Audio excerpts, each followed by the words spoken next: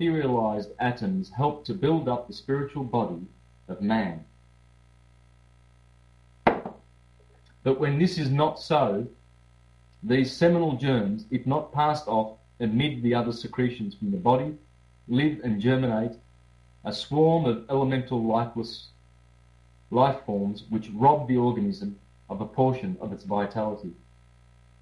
So you see how misuse of the sexual organism can rob the organism of vitality, whereas the proper use can transmute those seminal fluids, can transmute them into spiritual energies. To obey the laws of nature is the only safe and sure road to the spiritual evolution of the senses of the soul, and one of those laws is the rightful union of the sexes. Celibacy in itself is not a natural state. It is purely artificial, because it ignores one of the principal elements of its being. Therefore, there is great spiritual danger in the celibate life, and 9/10 of the mystical manias and spiritual saturnalia of past history have originated among celibates. So they're showing the proper use of the sexual union and how it can etherealize the body's seminal fluids and turn them into spiritual energies. Another book I'd like to recommend is The Secret Science by John Barnes, and there's a beautiful chapter in there dealing with sex. And it says there, sex is life. In it is found the mystery of man's life. It may be considered as the guardian of the vital flame of all the body. When it is exhausted, death occurs. Exoterically speaking, sex is concerned only as the center of the body destined for the purpose of reproduction, and is what therefore produces the differentiation between male and female.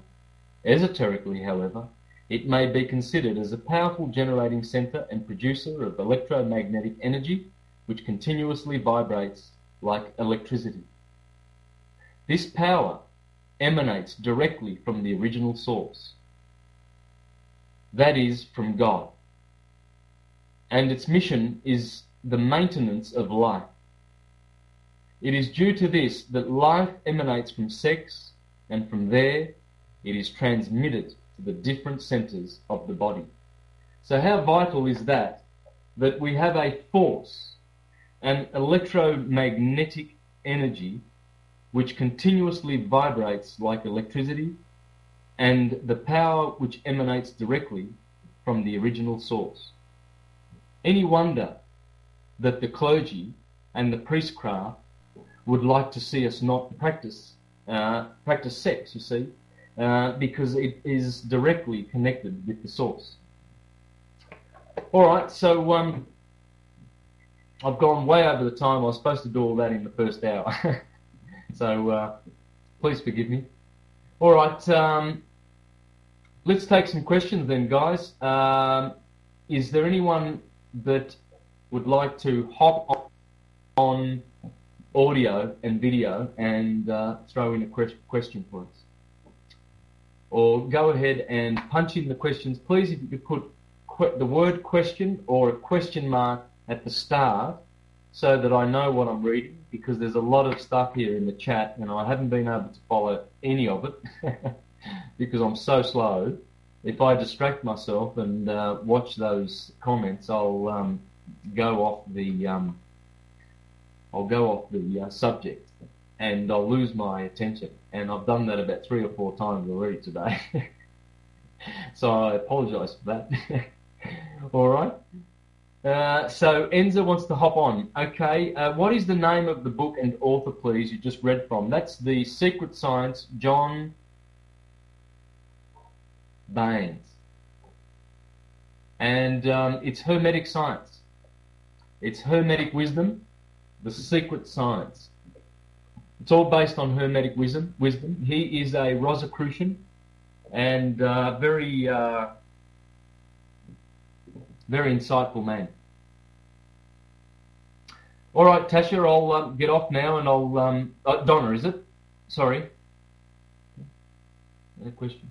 All right, the question above. I know for sure a teenager is not a grown adult, so why is this becoming a trend?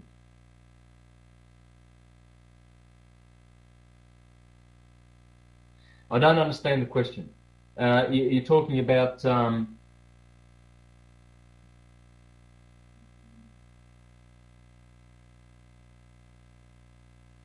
Oh, yes, okay. Yes, well, look, in the media, and especially MTV and the music industry, etc., because these are very, very powerful elite labels and corporations, yes, they are trying to sell sex to young children, but that's the wrong kind of sex. It's purely physical, you see. So they're making sex purely a physical object, which is the negative kind of sex. That's the sex that is the waste of energy, you see. They're not out there to teach these young children about any of the spiritual virtues of sex. They want them just to go out and have a physical good time, which is destructive. And you see, this is the corporate Illuminati, you could say. I don't like using the word Illuminati because Illuminati is a good word, you know. And so is elite, really. Elite means the best of. So what are they the best of? Well, they are the elite economically. That's all. They're not scrupulously elite. They're not aristocratic in their soul evolution. They're a bunch of thugs. They call themselves the elite.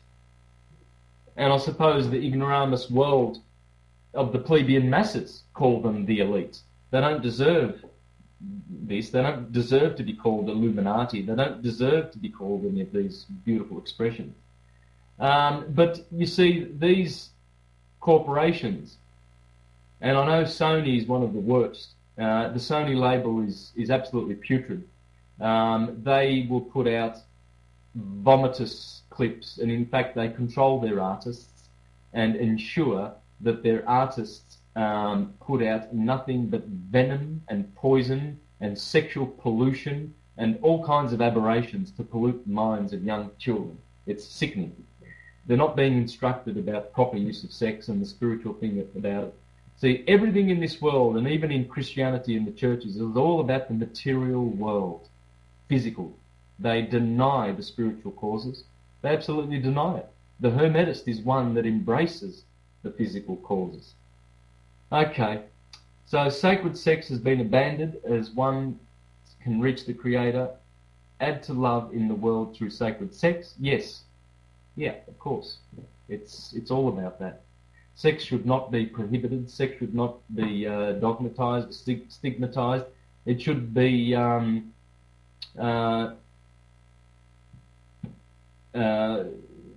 truth about its spiritual qualities should be taught and educated. To young children should be educated in this rather than the physical aspects of it. All right. Sorry to waffle on, but about that, I think I've answered that. The Vatican, are they behind this media advocation of underage sex? Absolutely. Everything putrid in the world goes directly back to the Vatican. They're on the top. They are on the top, and they are the ones that are first and foremostly connected to the Dark Satellite. They are the ones at the very, very top. And all of their other corporations, like the United States, that's a corporation. That's a Vatican corporation. Monsanto, Bayer and Bayern and all of these pharmaceutical corporations, the military-industrial complex, that's all run by the Vatican. The whole lot of it.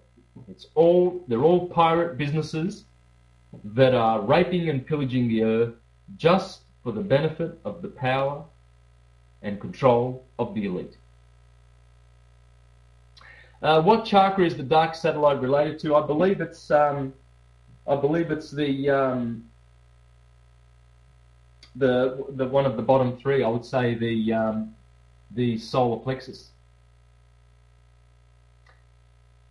So, because you've got mineral and animal, and then you mineral and plant, then animal, and then you've got the human chakras. So, possibly the power, the power, the sex, or the survival. I believe that's what the three bottom chakras are dealing with. It's certainly the bottom chakras. There's no doubt about that. It's not the heart chakra above. Although the heart chakra is still in the middle, you see. It still has to do with the soul, which partakes of two bodies. You see, the soul is partaking of the physical body, but not the spirit. And so the spiritual chakras are the ones that where we focus all of our intent when we're dealing with sexuality. You see, this is why physical sex is an aberration, because young men in particular, who are the ones who stand to lose the most, because they have to, well, in the sexual act, in the orgasm, they are actually giving a part of themselves. Rather than going past that initial 10 or 20 minutes of pleasure that they can derive from sex physically, rather than withholding their powers and exercising great restraint and power of mind and of soul to make, to have sacred sex with their partners, they will, they'll be keen to have a physical experience. They will never be able to transmute their energies, because they've got to be working with more subtle energies in the sexual experience, rather than the grosser energies. You can work with the grosser energies if you like. It's like your diet. If you want to eat microwaved, processed and dead food, you can do that. I mean, I see people in this country, there are people who have a diet of basically just fish and chips. They call it fish and chips, fried fish and potatoes, and they live. And they're, they chug along doing whatever they've got to do. Or you can eat raw, vital foods which are organic and unsprayed and fresh to give your body vitality. And that's the same with sex. You can work with, the grosser elements of sex, or you can go with the more ethereal states. But in order to experience ethereal sex, you have to go past the physical. Simple as that. You have to have a spiritual experience. And that's why it's such a beautiful source, gift from the divine, sexuality, because with your partner you can reach a very, very, very high state of unity consciousness. Very, very high ethereal state of unity consciousness. And that's what love is. It should be loving, not lustful. You see, the lustful part of it, I mean, it's there. Okay, we experience that. It's definitely there. But we should know of its purpose, that it's only primary and fundamental, and not to be convinced that that's all that is there. Some people never have loving sexual relationships. It's all about lust. There's not a thought about love and spirituality and mysticism. They miss the point. Yeah, look, I thank you for that compliment that I've said that well, because I don't know. Sometimes I sound like I'm waffling on. I'm trying to be concise and succinct, but at the same time I'm trying to give an elaborate enough answer so that I can, answer the question. So thank you very much for that. I'm doing my best. I don't know everything. No one does. And so I'll certainly have a go. And because we need knowledge. We certainly do need direct knowledge and not be repeaters of unfounded and unverifiable wrong information, which the Vatican and Rome are expert at doing. All right. We need to come out of this dark age, and soon. Yes, look, good one, Ruth. Yes, the dark age is still with us. But remember what Thomas H. Burgoyne said, that the dark satellite is receding, but it's always darkest before dawn. The dawn is there. There is a dawn coming, and it's not even worth doubting this. Because we look around and we see a lot of rubbish that's happening around the world, and we wonder, is it really coming sometimes? You know, when we feel down and depressed, which we do. But it's not even worth wasting 1 second of that negative energy, because even if it doesn't come, it's better to be positive and to create with your mind the expectation of knowing that wonderful things are on the horizon. It's the darkness before the dawn, believe you me. But there is no doubt. There is no reason to doubt. All the prophecies, all the cycles, they're all telling of the time to come in which there will be a darkness and then there will be light. And you have to feel sorry. I noticed a comment before about someone said that we shouldn't have any hate for the elites, and we shouldn't have any, any negative feelings towards them. That's true. We shouldn't, because that's their chosen path. It's not ours. And they're our brothers. They are our brothers who have made some bad decisions. That's all, because they are living in the animal kingdom of undeveloped good. And they don't understand goodness. They don't understand that goodness comes from unconditional love and comes from a high evolution and a conscious decision that you have made forever in perpetuity to stand on the side of the good.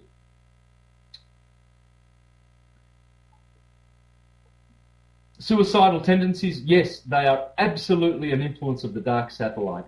Absolutely. And this is where psychiatrists and doctors and other buffoons are not, have no understanding of the spiritual causes for depression. And that is because there are many of these astral beings that are attaching themselves magnetically to our young ones who get depressed. And all of a sudden, these beings start to control their personalities and cause them to be depressed. Because the beings themselves are looking to prolong their existences. You see, everyone's looking to prolong their survival, and these negative creatures are latching on to young ones, and spiritually and mentally are causing them a lot of danger. These young ones, rather than taking medications, they will be best served to have someone to go to a clairvoyant. You see. Or someone that can clearly see and know what their problems are, and be able to help them. Someone who is positively electrically spiritual, that will be able to give them some spiritual help, to be able to give them strength to get rid of these negative emotions through breathing and spiritual practices, you see. Cleansing.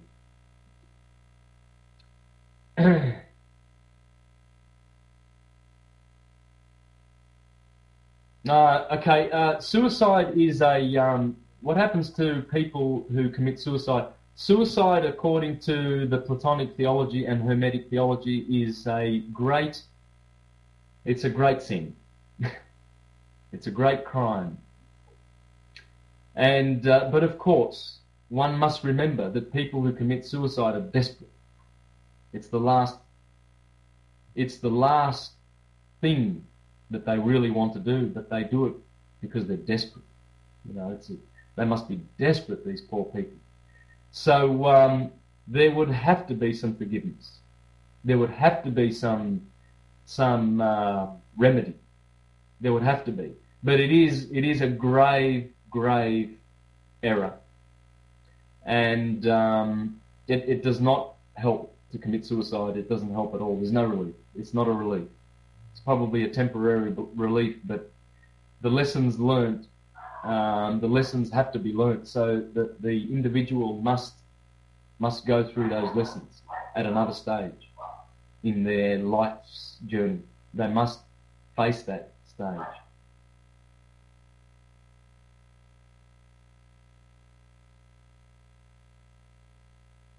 Those concentrating on a significant change in energy are those involved with the Occupy Wall Street movement, peaceful and stop and correct philosophy. Yeah. Okay. So that's not a question. Okay. But yes, there are people who are protesting. I wouldn't advocate protesting, but these people are protesting, and they're good people. There's a lot of good people there, and that is their way. That is their way of trying to get things improved. You see, rather than attacking these people who are out there striving to cause an effect and a change in this worldly plane, as some people are doing, criticising them outrightly. Although I don't encourage that sort of thing, because it's not on the level where we can procreate more effectively. We are creators by being the change that we want to see, by really being the change that we want to see, and we'll work this out as we go. You see, we are being the change that we want to see.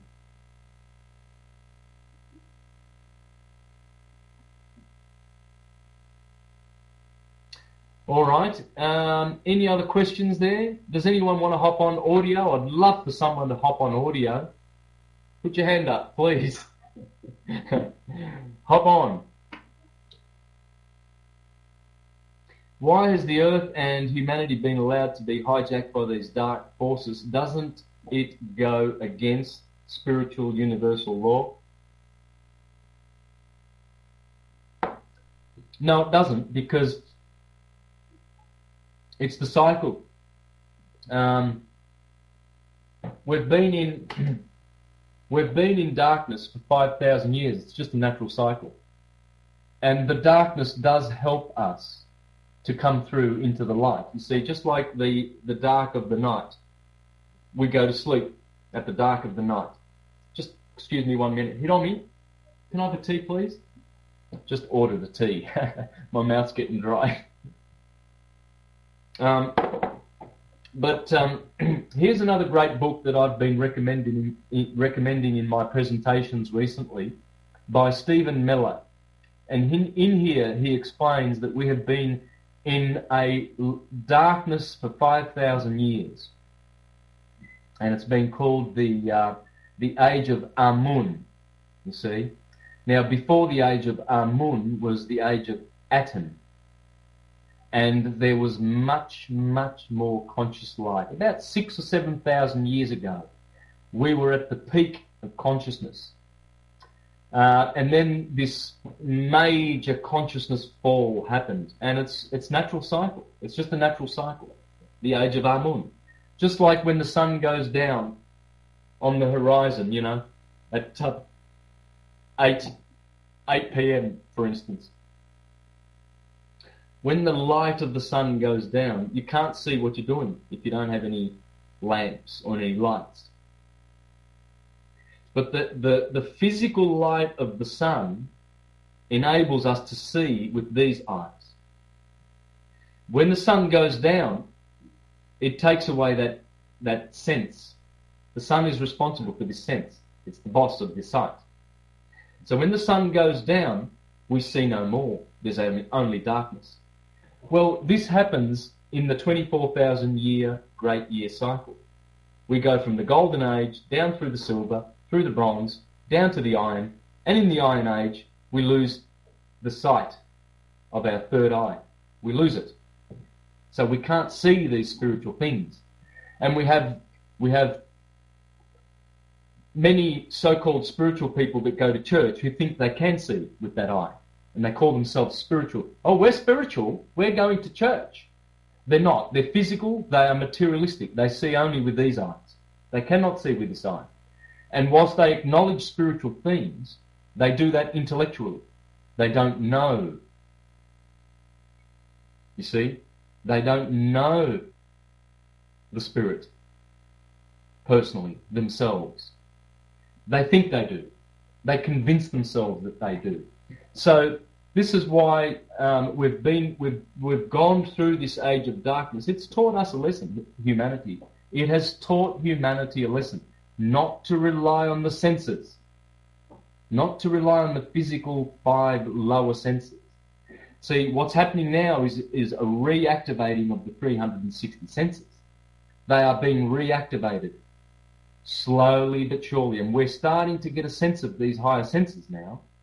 We haven't got them all yet. They're not all complete. But of course, and in this book, the indigenous wisdom keepers of wisdom in Egypt tell us that those 360 senses are about to be reactivated.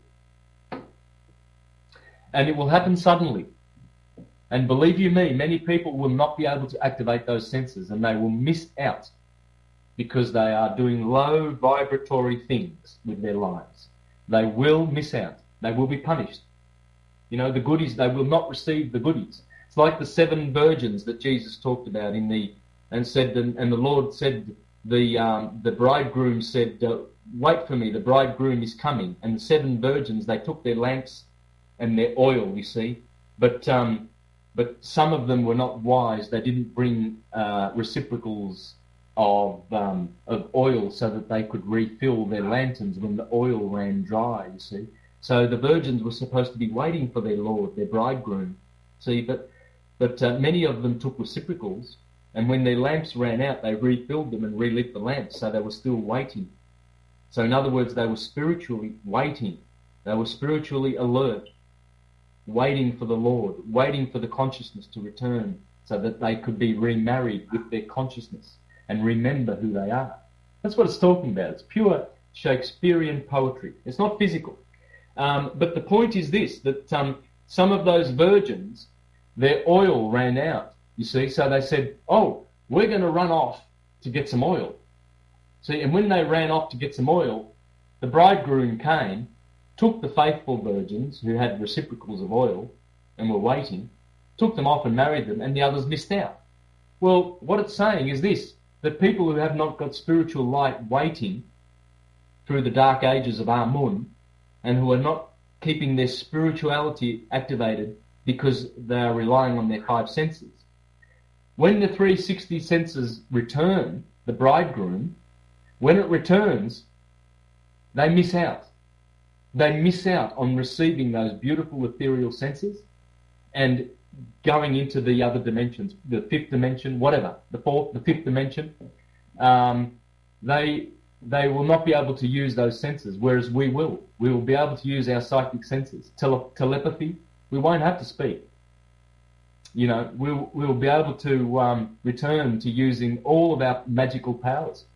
Hermetic wisdom is all about magical powers and restoring those magical powers. And how you restore those magical powers is by bringing this kundalini up into the head, where the head knows, the pineal gland knows, because the pineal gland is the 3rd eye. It sees.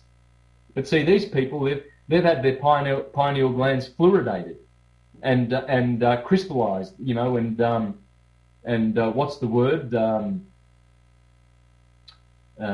But anyway, their pineal glands won't be activated. There's not a hope. Not a hope. They're living in their bottom chakras dangerously. It's very dangerous how they're living. All right, let's go. Technology. Why were the Native Americans able to coexist with nature for so long, but not Europeans? The Dark Satellite. Why did it not affect Native Americans? Oh no, it did affect Native Americans. They were sacrificing humans as well. They also fell into dark practices. They were also doing things that the Dark Satellite was commanding them to do, you know, to create fear in the Mayan culture. You see, when they would cut out the heart of the victim and hold it up to the gods, they were holding it up to the Dark Satellite, who was demanding blood, just like the Vatican. The Vatican has, you see, it's hard to incriminate people involved with the Vatican because they have the Dark Satellite of nasty animal forces, very intelligent and powerful, who are demanding blood. They love blood. They love the holocausts and the shedding of blood. It's all about blood sacrifice, guys. If you ever stop and wonder how many lives have been lost in the last century, 100 million civilians alone died as a result of wars. First World War, Second World War, etc., Korea, Vietnam. 100 million? 100 million lives. That's blood shedding. That has got to be the Dark Satellite. They're in there. Oh, okay. I'm gonna. Sorry, David. Thanks for the. Yeah, thanks for the message. Okay, I'm gonna click off now, and I'm going to ask.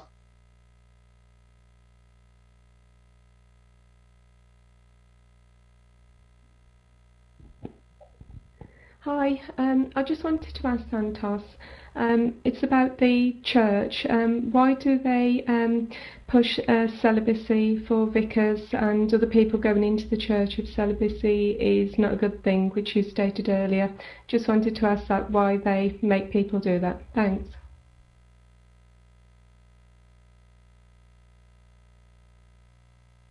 Thanks, Donna. Yeah. Uh, because of the power that they can have over people who are sexually divided, who are guilty because of um, misusing according to their rules, misusing sexuality. You see, when a celibate priest happens to masturbate because he's got so much pent up sexual energy, he doesn't know what to do, or he goes down to the nunnery and chats up one of the nuns, and then the result of that is just powerful guilt and trauma, and they want traumatized people. Once you're guilty and traumatized, you lose any sense of your divinity and you're powerless, and you can be controlled and manipulated. Celibacy is a tool of the controllers. Hope I answered that properly. Okay, I'm going to go off again now and get another question.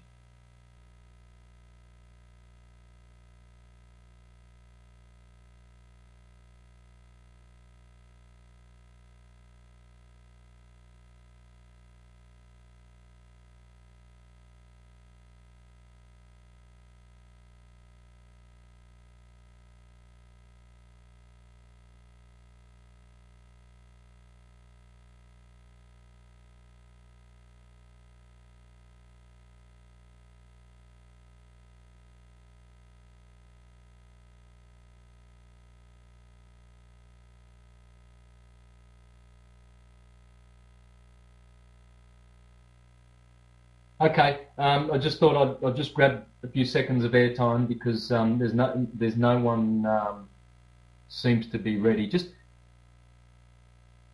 pop a question mark in the chat when you're ready. But I noticed a really good comment there.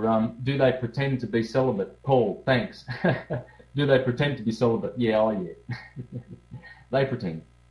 In fact, a lot of the cardinals and the Pope are the Pope's homosexual, and most of the cardinals are homosexual.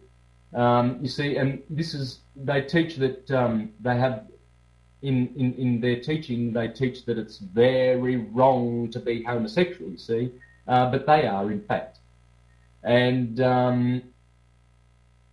so it's interesting. They're full of paradoxes and contradictions. They are full of contradictions, full of them. Everything they talk about, everything, it's all contradictions. Everything, the whole lot of it. And yeah, they pretend to be, heterosexual. They pretend to be monogamous. They pretend to be celibate. They pretend a lot of things. It's all about pretense. It's all about false, showy display on the outward. What is out there is not the same as what is in there, in this world. There's a lot of dishonesty.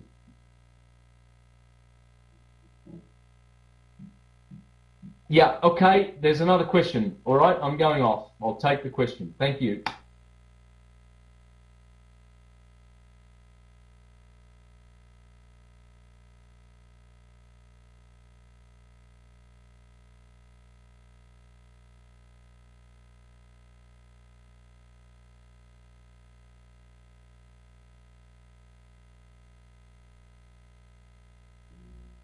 Hi, Santos. I was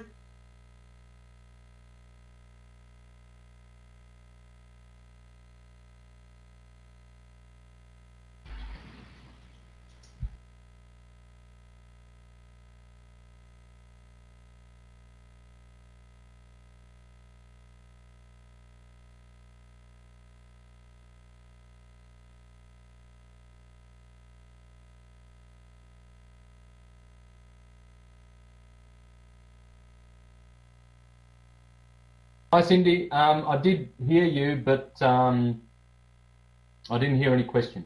So would you like me to get back off so you can ask that question? I just noticed the word calcified pineal glands. Yes, that's what it is. Calcification. Fluoride in the water calcifies the pineal gland. That's why I would recommend that you drink unfluoridated water if you can get it. I have a filter which removes the fluoride, but I'm not quite sure if it is one that I can recommend. But if you'd like to know, I can send you a link. You can get these filters from the United States for about $170, and I use one.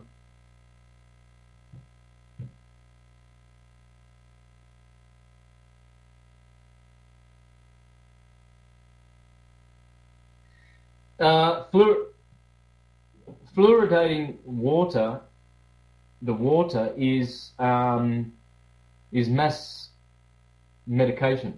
It's medicating the masses. It's without their consent. You see, because most people don't know that they believe it's something natural. It's a natural element. It's not. Fluorine is. Chlorine is. But fluoride is not a natural element. It's a byproduct of the aluminium industry, the fertilizer industry, etc. It's not even pharmaceutical grade of fluoride. It's industrial grade. They actually dump the worst kind of crap in the water. It's industrial. And the people who are doing it in government, of course, these are these intelligent human beasts that we're talking about, animals, are quite happy to take a paycheck to sell their souls and the country to the banksters controlled by the Vatican who fluoridate the waters.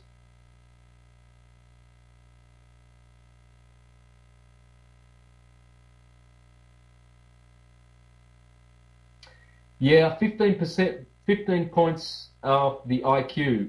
Fluoride in water takes 15 points off a person's IQ, yeah, if not more, David.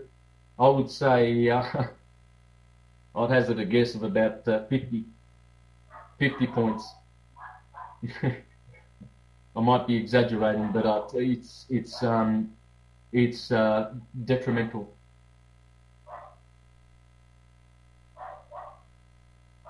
Very detrimental.